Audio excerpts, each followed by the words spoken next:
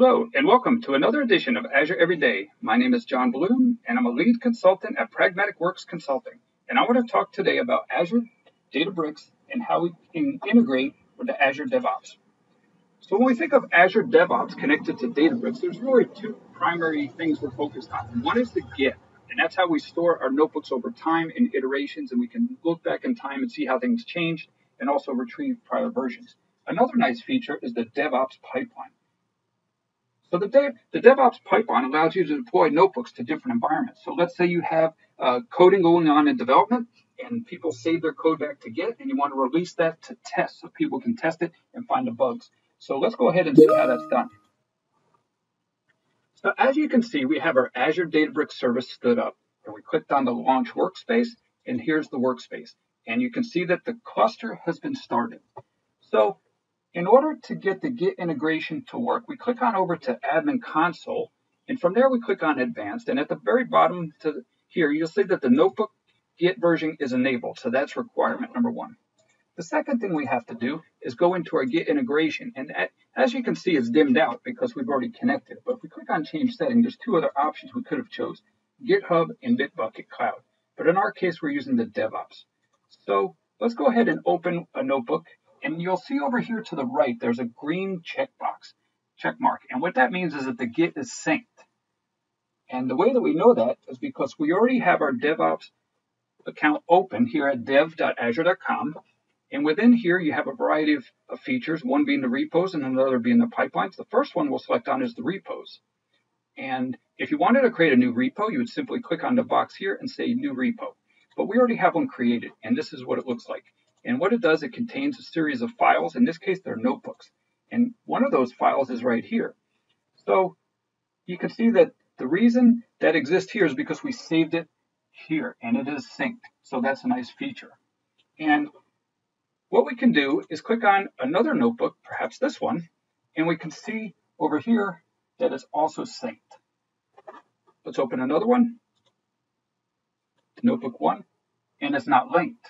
So in order to link it, you click on the hyperlink, click on the link, and it already pre-defaults because it recognizes it from the other one. And we click Save.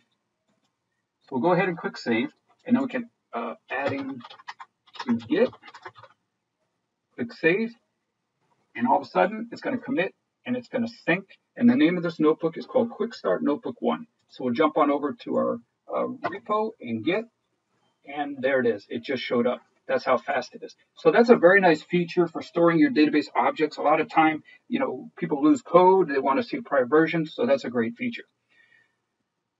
So another thing I'd like to show is the pipelines. Now, pipelines within the DevOps framework allows you to deploy code seamlessly. And in this case, we've already created a pipeline. So let's go ahead and open this one. And we'll click on the Edit button so we can see the contents. And what this means is we can deploy code seamlessly, continuous integration using this feature. And what it does is we have a pipeline and we named it, and it uses a Windows server that resides on the Windows and it's in a pool. And when you start up this job, it's going to retrieve the next available Windows server. It's going to do its thing and then go back into its pool. The next thing is we specify the Git repo, and you can see here that we connected to our Azure DevOps and our master branch. The next thing is our agent. There's not much configuration there. But in this case, for the DevOps, we had to install this extension because it's not there out of the box. But the one I chose is a Microsoft extension. So this is the one I've been using lately for the deployment of the notebooks. And the first thing we do is we specify our URL space. The second thing we do is access the token. So where's the token? Well, if we go back to our user settings, we'll see here that we generated this token. And it's so simple to do. You click on the generate.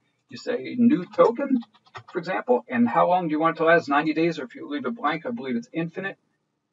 Yeah, so that's how you create your token. You need to write that down immediately and store it somewhere because once it's gone, it's gone. So what we do is we place that in here, and then the next thing we do is we have another item in our workflow, and this is where we deploy the notebook. So we want to specify the folder and the root, so everything under there. So what that means is, if we wanted to kick off this job, essentially, you just have to run the pipeline. So you say run pipeline, you can click the button here, run, and what it's going to do in our case, it's kind of redundant where we're taking our notebooks from dev and pushing them back to dev. But think, strategically, we could have a test environment, a UAT environment, and a prod environment. And we could specify those server names, after they're configured and push to those seamlessly. So there's not a lot of it cuts down on the administrative tasks. So it's really pretty cool. And I will say that this DevOps pipeline, as well as the release pipeline, is the best thing since, bread. I find it tremendous asset to have a skill in your arsenal because it's so powerful. And we use this a lot for not just our Databricks, but for Data Factory, Key Vault, Storage Account, database, for a variety of other things. And what it's doing, it has a nice audit trail. So these greens are good. If it was red, that's not as good. And then these are the steps that just happened. And you can see that it was successful.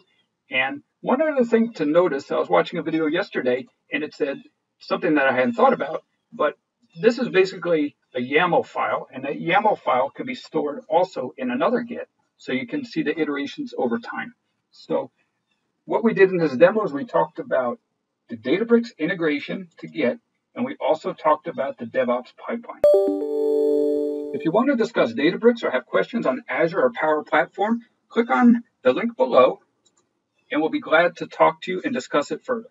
Again, thanks for watching, and have a great day. Bye.